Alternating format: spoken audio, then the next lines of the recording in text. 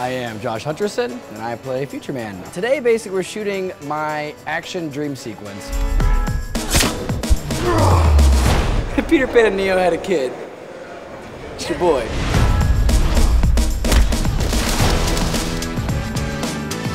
Futturman's about a guy who's always dreamed of being a hero, but isn't good at anything, who finds himself in a position to prevent the extermination of all of mankind.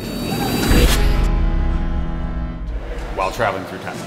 Action! These two future warriors who come back, they seem to get in fights almost everywhere they go. It's how they get in and out of jams. She makes Jason Bourne look like a pussy. When we're doing a fight scene, we ask the actor what they're willing to do. I've worked with Derek, I know he'll go for it. Hard enough for you! Eliza's like a straight up athlete. And Josh... Help! Sorry! I don't know. We'll find out. Savior my ass! I don't know why he hates me so much. You're physically weak and nothing like we expected.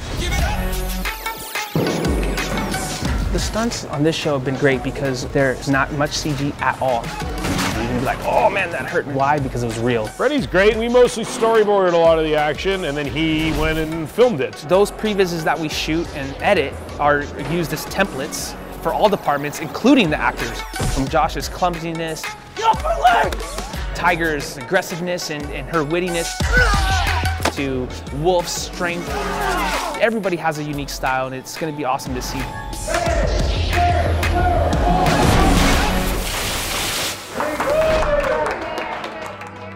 Three, two, one. Go, God, don't shoot! What the fuck, buddy?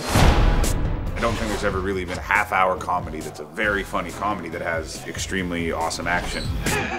Awesome. It's like the big budget movie, so it'll be exciting.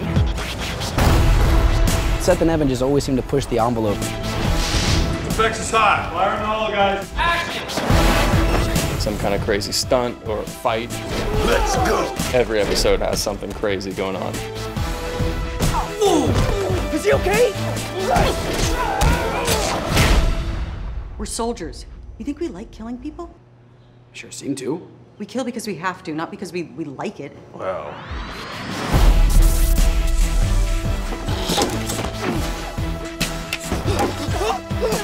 You're doing a great job. Keep it up. Fuck you.